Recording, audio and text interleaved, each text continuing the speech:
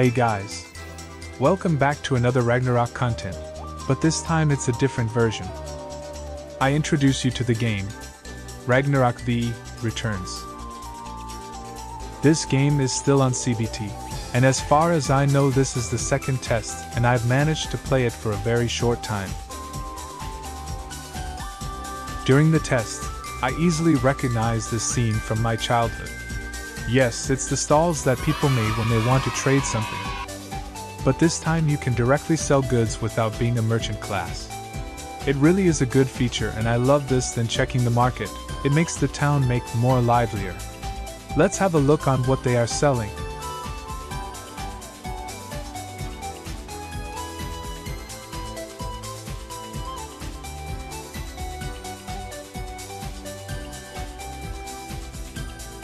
Moving on, let's check the stats system. My class is an archer, that's why I build dexterity. It's kinda weird that agility doesn't add more attack speed than what it used to be, but let's just consider it as an early stage, and most stats are still just the same, so it's okay for me.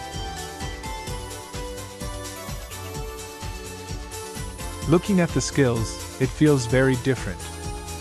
Although you can see here that I have double shot, which is the double strafe, charged arrow and hummingbird senses, which I think is the owl's eye. Some of the skills are new and kinda refreshing to see. Some of the skills are needed to be crafted via alchemy. I believe these are common ones and all of the classes can also acquire it. But it will take you more time grinding the materials and the zenny cost is kinda expensive for one skill.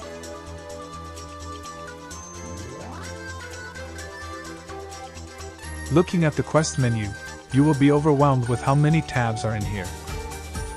We got the main, sub, scroll, party, guild, class change, event, episode, and every day, which means daily quests. Then we enter a quest dungeon. If you see some of these pourings that has an aura, just get close to it to have a buff. Different buffs depending on the color variation, and the duration is just short, so you need to move forward and get another buff.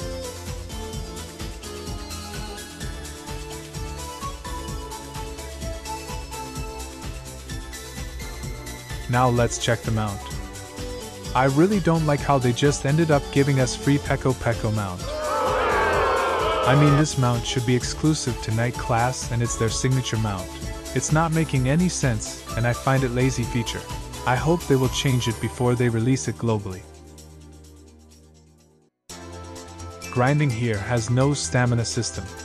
You can leave your PC AFK for a long time and get some EXP and materials. Great, right? But there are some downsides of this feature. Let's consider the mobile phone users. They will not leave their phones running a game for a long time, and with this, they will feel left behind by PC users. Potions here are not easy to obtain since you need to craft it via alchemy NPC, so you will be needing these other consumables to slowly regenerate your HP or SP. Let's check the events. I won't be covering all of it since it's only CBT, and the events may change if the game is officially released. But let's take a look on what they have.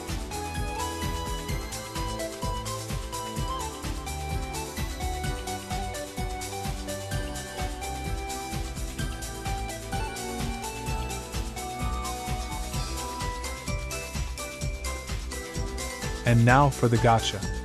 Here we have costumes, pets, mercenary, and cards.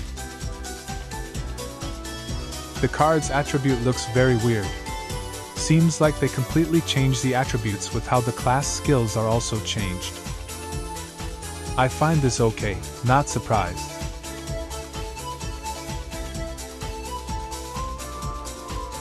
So, how was it? My final thoughts for this game is, it feels not so Ragnarok but other game franchise. They may have the stall feature, but that's only it. Their class costumes looks very unusual, especially second job classes. And the skills, as you see, it's very different.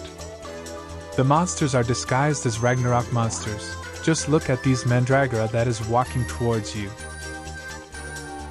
Now for the last part. Should you play this game? or pass?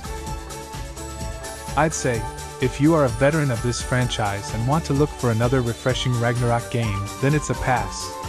You will just be disappointed of how it is completely different from other Ragnarok mobiles that you've played. Also, I just want to point out this cheap loading wallpapers. Seems like they don't put so much effort, but let's just give them the benefit of the doubt. Now, if you don't care about the franchise and just want to try the game, then I'd say go play. It's still a fun game nonetheless, and I'm sure the developers will make some improvements once the game is officially released. I may be harsh for a CBT game, but this is the second phase, and for all those who have mostly second phase is the final one and the features will still remain as it is. I'm gonna try playing this game once it is officially released, and let's see if we can make some guides. Have an awesome day, and see you on the next one.